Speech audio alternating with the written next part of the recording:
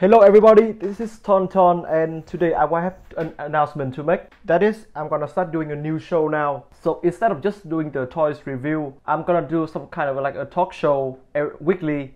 So that during the talk show I will give you updates about the upcoming Transformer toys and maybe even Gunpla and everything you want to know. So stay tuned because this is the first episode of the show. I'll call it the Ton Talkshow and this is Ton Talkshow number 1.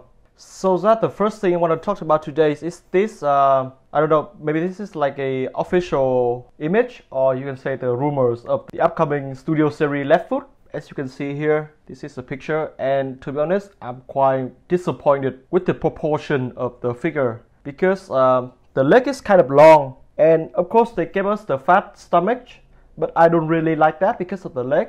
This is the same problem that happens with the Deluxe Hound from Age of Extinction. It's like because of the transformation, they want to keep it simple. So that they give us the long leg, longer than it's supposed to be in the show. And I'm quite curious about the size of him, to be honest, because in the Dark of the Moon, Left Foot is actually shorter than Top Spin and Roadbuster. So with this transformation, I don't know if he actually gonna be shorter or he's gonna be the same size, but I guess we have to wait until the next wave is released because then we have the official information about the upcoming studio series.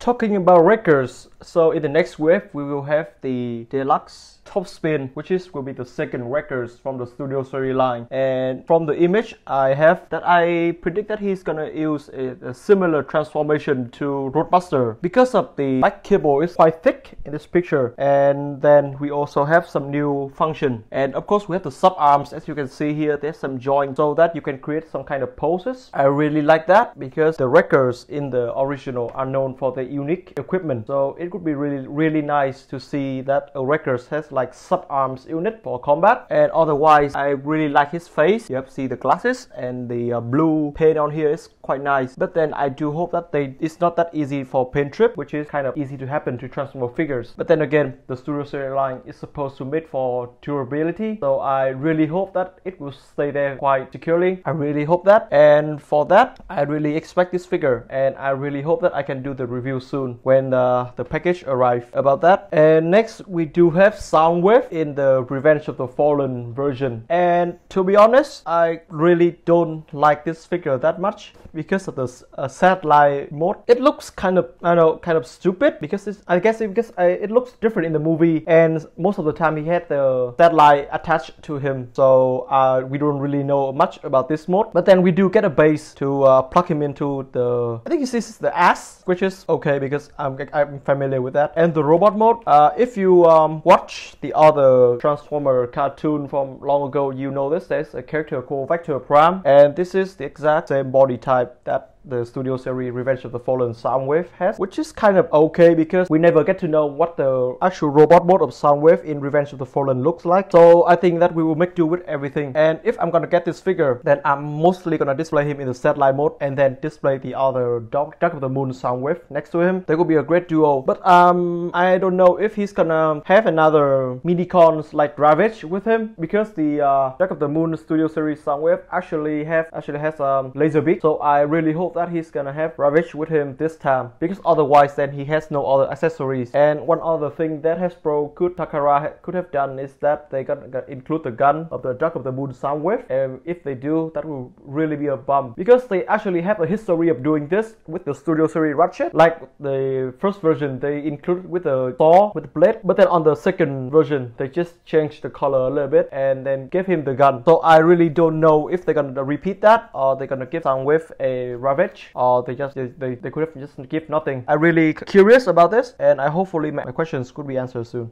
And of course the star of this wave is the studio series Sentinel Prime. We are waiting for this because we have the studio series Optimus Prime in the Dark of the Moon and we have Megatron, but then they gave us the Sentinel and I have to say they did a fairly good job at representing his robot mode in the movie. I really dig that because it's movie accurate, but then his accessories are what make me unhappy because of the blade look hideous. It's not movie accurate at all. I understand that they try to fit the blade into the transformation, And because of the transformation, they excluded the shield of Sentinel Prime, which is one of his signature weapons. I'm still gonna buy this figure because he's an important character, and the robot mode looks nice, and the transformation, I hope that it will be good. But then again, I really disappointed with accessories, and from this I'm gonna predict that some third party is gonna come up with a upgrade kit which includes a new blade, a shield, and even the gun. Because as you can see here in this picture, Sentinel does have a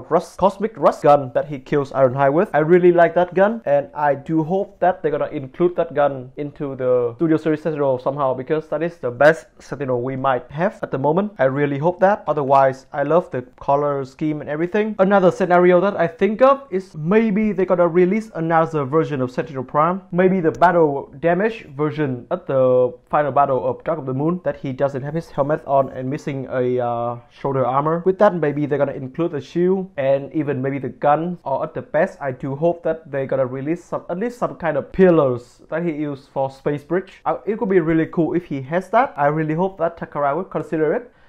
And on this wave, we do have the final pieces of Devastator from Revenge of the Fallen, which is Overload and Scrapper. So I'm gonna go through Overload first.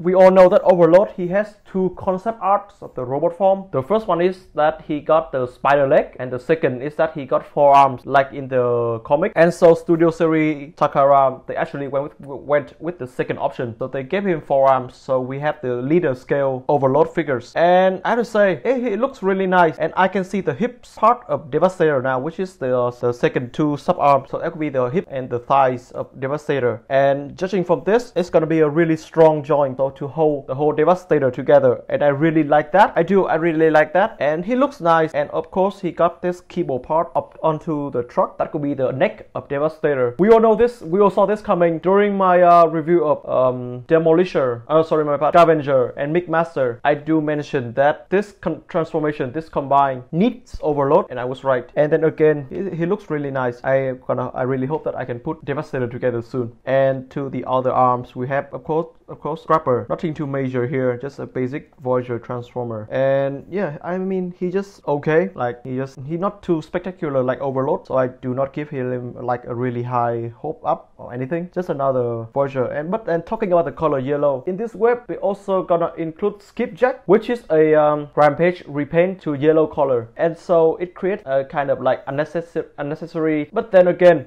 if you look at Devastator picture, like here, you see that if he combines with Rampage, then the leg will be the whole red color scheme, and to some people that might be a problem. So they give us a choice here. So like you can either have the red leg or the yellow leg. It's up to you. But then we're gonna release the same figure, but then different colors. The classic Takara. And talk about Devastator. So as you know, there are a third-party company called Devil Savior. So they are building their own version of Devastator, which will be the masterpiece movie scale. And this is a picture of what Devastator looks like. And of course, it is much bigger, more detailed than the Studio Series version. But then again, the price is pretty high. And one more thing that if you're gonna purchase this, I think I should warn you that as a Transformer collector, I collect both the official version and the third party. And there's a saying that I like to say that the third party is only for show, but to actually to handle and play with, you should choose the official version. Because why? Because of the quality of the plastic and the engineering. The engineering of Devastator here, that mostly will be using the same engineering, the same gimmick from the Studio Series line. But then again, it creates a problem of joint that is created for such a small and lightweighted figures. Then they upscale it, give it a more details, and then put it back. So there, of course, there will be die-cast metal, and there will be the problem of the joint that cannot hold the die-cast metal because of the wrong calculation and everything. But then again, I might still be collecting the Devil Savior version and might be someday compare it to the Studio Series. But then again, this time I don't, with this figure, I cannot review it for you guys as the first person because it's too risky. It is kind of risky to collect a third-party Transformer with the a combination gimmick, because that I do collect third-party combiners, but then again they all stand on two legs, and they have that human shaped body, so that is it easier to calculate everything. But with the Devastator here, it is really hard because it's a four-legged figure and you have to do poses, and because the way he looks, he has to have a hip, a belly band, and that will affect the whole design of the figure. So it is kind of risky, so I'm not gonna try collecting him yet, but maybe in the future.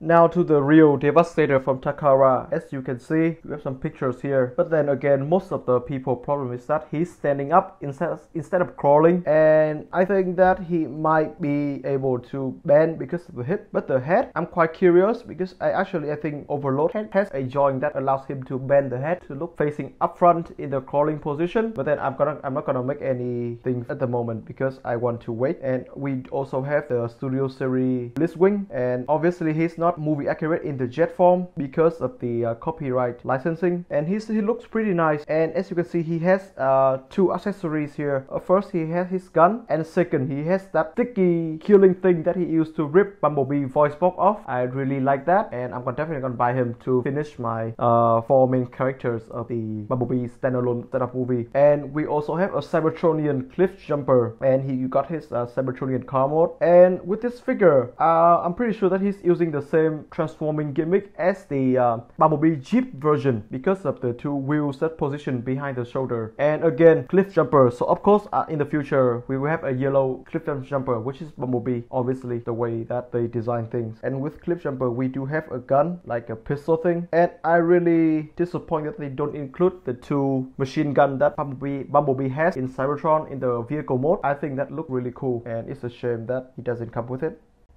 For a change, let's jump from the Studio Series line to the Seed and Earthrise Transformer. And officially now Netflix has given us the trailer of the Transformer Seed, and I think I'm gonna do another breakdown video of that later on. But now on to the toys. We have the Voyager Quintessence Judge set. I think that he looks really nice. He has another Alicon, and I don't know that it's gonna be included into the set or sold separately, but I'm gonna mention it later on. And of course, we have another Megatron, which is another Megatron tank. I think now they're gonna make the G1 Megatron kind of a tank version instead of just the Walter P gun like in the original G1 cartoon, because obviously a tank is easier than a gun, because we saw with the, what is that called, that old TV with Windblade and everything, the Combiner Wars Megatron has a tank form. And then we have the Cyberverse Megatron has a tank form, and now they're gonna make the Siege and the Earthrise Megatron also a tank form. And as you can see, we have a huge part forming problem here. So the whole cannon up front will be removed and then attached again as a spear and shield thingy. I'm not a fan of that, but then again, I'm still gonna buy it for the sake of the review. We also have Snapdragon, which is a leader class. He's a triple changer, so he has a robot form, a spaceship form, and a dinosaur form. And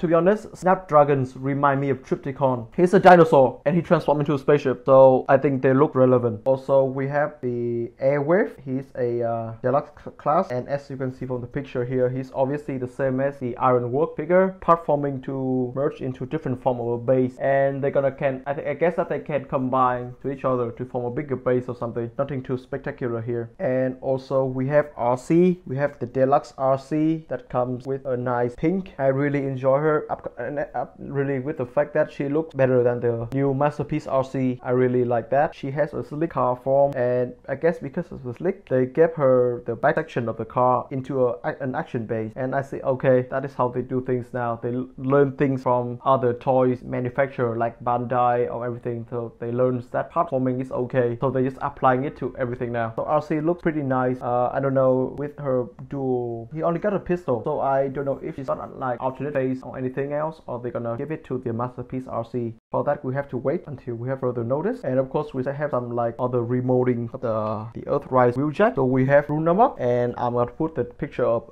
Sunstreaker up next to him. As you can see here, they're doing the same poses. Their leg gimmick are the same, their backs are the same, their arms are the same. So this is like they're just using the same mechanic now. I guess that is what happened with the other lines of toys. They just use the same mechanic because they're both for wheels vehicle. Snap it together and boom, you have a new figure. That is quite disappointing, to be honest. I don't really like that too much. Kind of disappointed. And my friend, it is for today's talk show.